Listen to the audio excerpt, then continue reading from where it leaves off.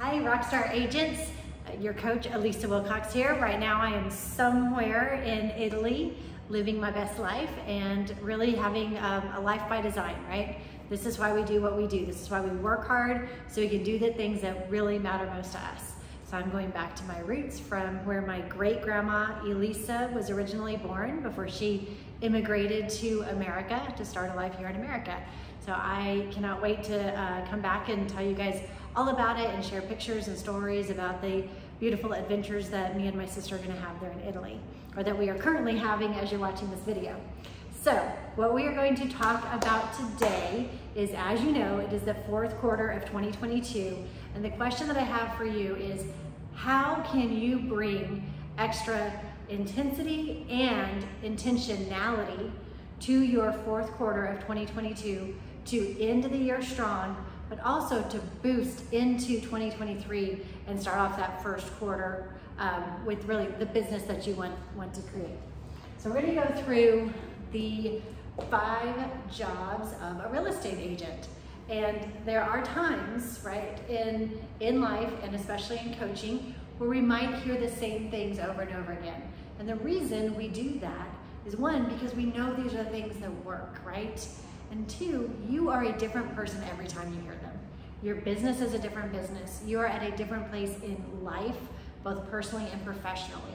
And sometimes we just need to be reminded of the basics, especially as we're in a shifting market, right? We know what works. We do not need to reinvent the wheel, but we do need to make sure that we are really focused on what works for your business and that we're bringing intentionality and intensity to each one of those activities. So first, as we know, your number 1 job, your one thing is lead gen.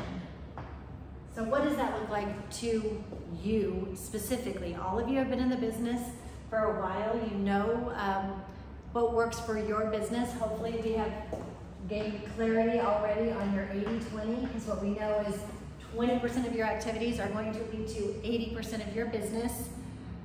Relook at your GPS right now and double check, am I really focused on the 20% activities that are going to bring in 80% of my business? How can you double down on that? So as you're doubling down on those activities and you're really clarifying what's working, what's not working, you will have to increase your time block for those activities as well. So what can you do to really come in strong here at the end of the year with lead generation specifically? Again, lead gen is the activities we do that help us basically build relationships. So what we're looking to do is get to know people, have people that know you, like you, and trust you. So goal for lead gen is build relationships. Percentage-wise, it is 6%, roughly 6.4% of the population that is going to be in the market at any given point in time. So however you're planning on lead genning in order to meet people, in order to build relationships, so that you are the first person they think of when they think of real estate, so that when they are in the market, you're the person they call. So what are you doing? What are you doing to have conversations with people that right now you had no idea that they were in the market for real estate? That's your lead gen. That's your one thing. That's your number 1 job as an agent. Next is lead follow-up. Some of you guys know I am on a 1-person mission to change this terminology from lead follow-up to good customer service. So who's our competition? When we think about our business as business owners, our competition is not the other agents in the hallway. Our competition is not even other brokerages or other agents that are out there in the city of San Antonio. Our competition is our client's idea of excellent service. So our competition, when we are serving our clients, is the Ritz-Carlton. Our competition is Nordstrom. Our competition is what do our clients define as excellent service? So as we think about that, think about a purchase that you've made recently. So any purchase that you've made that was more than $500, when you walked into the store, however you engaged in purchasing this, what did you expect as far as customer service? What were you looking for? Were you looking for a salesperson that was knowledgeable? What about somebody who would follow up with you? Somebody that answered your questions? Somebody that listened to what you were looking for in the product? So we recently bought a new computer, and when we walked into Best Buy and we wanted help, it was a $1,000 purchase. But that's exactly what we were expecting. We were expecting a salesperson just to engage with us, to follow up with us, to be knowledgeable about the products, to care about what we were looking for. Like if we walked in and we said, I want a computer, and he started showing us TVs, man, I'm out the door. Like just ask us questions. We don't know everything that we're looking for, but we know what our goals are, what we were intending to do. We're looking for good customer service. That is the exact same thing that our leads are looking for when they work with a great agent, right? So they expect and they deserve good customer service. So change the story. Change it from I have to do lead follow-up, I'm trying to capture people, to I am gonna provide Ritz-Carlton level service.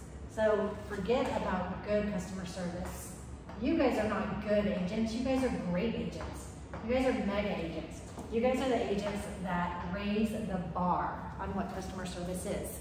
So I ask you, how are you going to bring additional intentionality and intensity to great customer service for all the people that have walked into your real estate business, raised their hand and said, I am interested in real estate. Whether it's today, whether it's in 6 months, whether it's in a year, they've raised their hand and they said, I'm interested. So 1, lead generation. That's people that we're just building relationships. We have no idea if they're interested in real estate. 2, great customer service. These are the people that walked into our open house. These are the people that after our lead generation calls, they said, yeah, actually I was interested in finding out what my house is worth because we may want to downsize or we may want to upsize. So these are the people that have raised their hand and said, hi, I'm here. I'm interested, I'm shopping in some capacity. I am part of that 6% of the population that's looking to make a move. What kind of customer service are you going to provide? So the statistics around this one alone are astounding. So listen to this, 48% of salespeople never follow up with a prospect at all. So that means that that person who's looking to spend hundreds of thousands of dollars, right? Again, I was telling you about us spending $1,000 on a computer. What do you think I expect when I'm spending $100,000, $200,000, $500,000, maybe even $1 million, right? This is one of the biggest purchases that people are going to make. It's one of the wisest investments, it's the best use of funds that they can do, and it's going to be one of the largest purchases.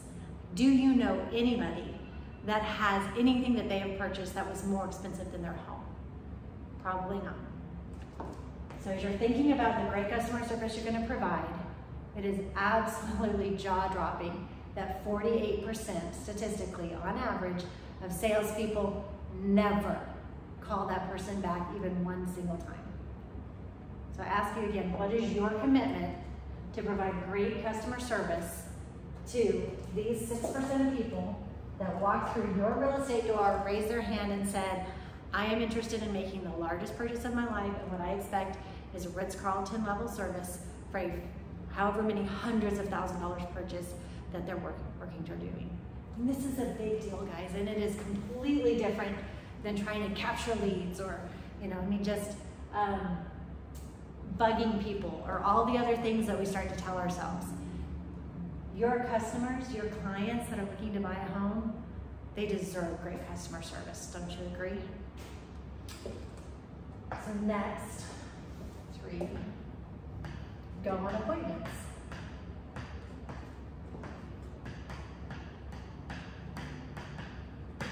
one is pretty straightforward. Most people I know don't really mess up going on appointments. But think about what can you do while you're there. How can you take that one level higher? Can you do social media feeds while you're there? Can you show up 15 minutes before your buyers show up and do a Facebook Live really fast and just tour the property before anybody gets there? How can you take going on appointments, an activity that we have to do all the time in this business, and just get a little bit extra out of it? How can you really raise the bar in the area of going on appointments? Can you do anything more efficiently, more effectively? So think about that. Next is negotiate. Thankfully, it's not spelling in real estate. Negotiate contracts. So there is an update coming up soon with the Tri contract. So I think it comes out in November. Garrett's going to be teaching a class. But knowing the contract can be one of the greatest skills that you can have as an agent. So when was the last time you just sat down and read the contract? Read the third-party finance addendum? Like, do you really know the contract inside and out? What can you do to raise the bar on that? Because knowing the contract sometimes can be the easiest way to negotiate for your clients against somebody who, you know, maybe they have false ideas about like what something is. Or they say, hey, I want to take out, you know, the appraisal addendum, or they don't understand the 3 boxes on the appraisal addendum. And that can be a powerful tool for your clients that you can use simply by knowing the contract. Never Split the Difference is one of the best books I've read for negotiation. And it's truly a powerful book about just how important it is to just press in and lean in on getting comfortable, being uncomfortable when we have to have hard conversations. And as the market's shifting, honing this skill right here is gonna be really, really powerful. Sometimes it's negotiating with our own clients, right? It's knowing the contract, but it's also, you know, negotiating with your own clients so that they understand the process of buying and selling. Like I say, service is my passion, but providing great contract support is our mission, right? So as agents, we have to know that contract. So how can you raise the bar on that? How can you come with additional intentionality and intensity to understand and know the contract for your clients? And finally, script and role play.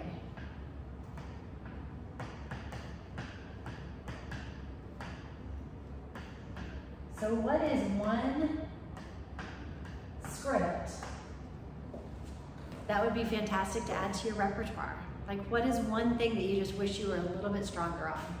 And there is nobody on the planet that cannot benefit from still continuing with scripts and role play.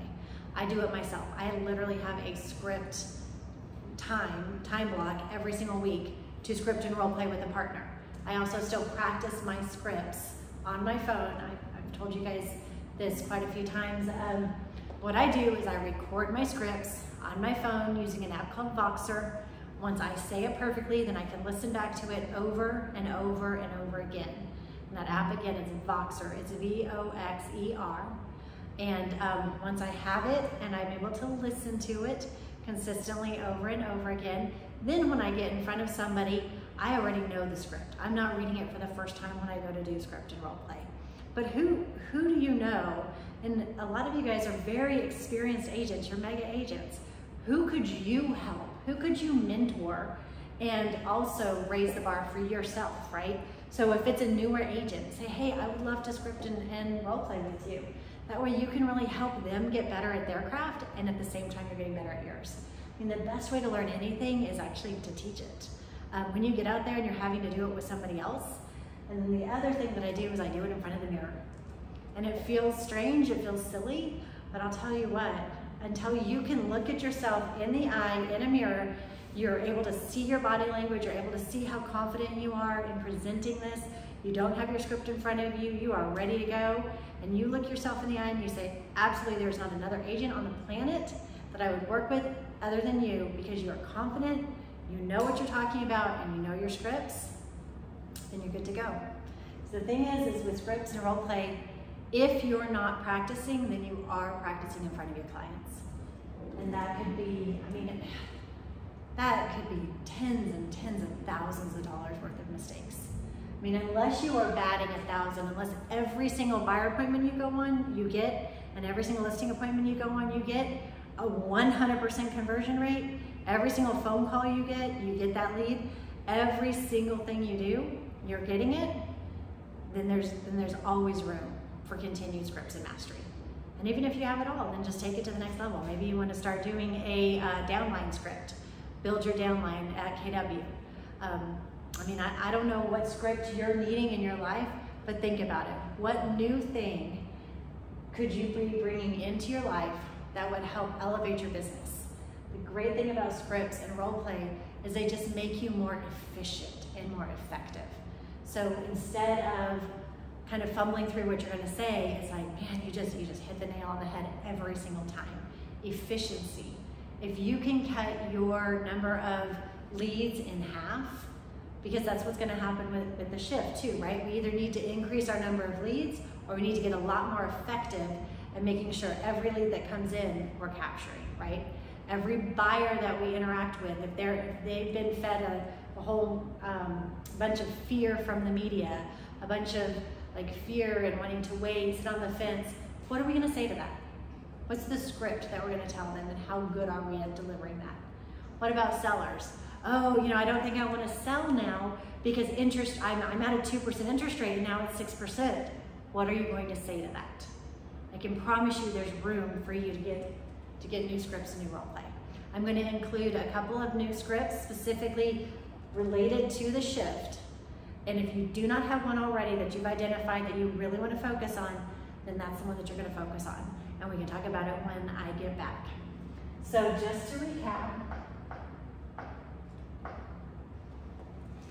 your job as a top tier 1% of the #1 Keller Williams in the world agent in the city of San Antonio is number one, you're going to get out there, you're going to meet people and build relationships. That's number one. Number two, once you meet them and you find out they are in the market for real estate, you're going to provide great Ritz-Carlton, Nordstrom, BMW, Lamborghini level customer service. Think of the best customer service you have ever received and raise the bar on it. You're going to go on appointments and you're going to figure out how can I take going on appointments to the next level? How can I get some photos? How can I add some social media? How can I tell the story of what I do with going on appointments? People are curious. Why do you think HGTV has such great ratings? It's a ton of shows about agents showing people houses and then picking which one they pick. So create a story around that. Create some buzz. Negotiate contracts. Learn the new contract. Study the contract. Reread it and make this your superpower. It is such a powerful one. And finally, scripts and role play. Who are you going to meet with? When are you going to do it? Unless it's on your calendar, it is not going to happen. Intention. The smallest action beats the best intention every single time. So put it on your calendar for 10 minutes a day. 10 minutes a day, every day, all year long, you will have more script practice than probably 99% of the agents out there.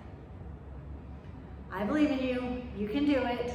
Create the life that you want to live.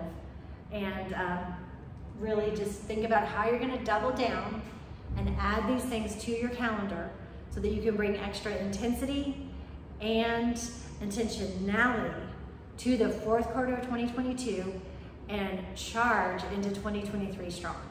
We got this. I believe in you, and I will see you next week.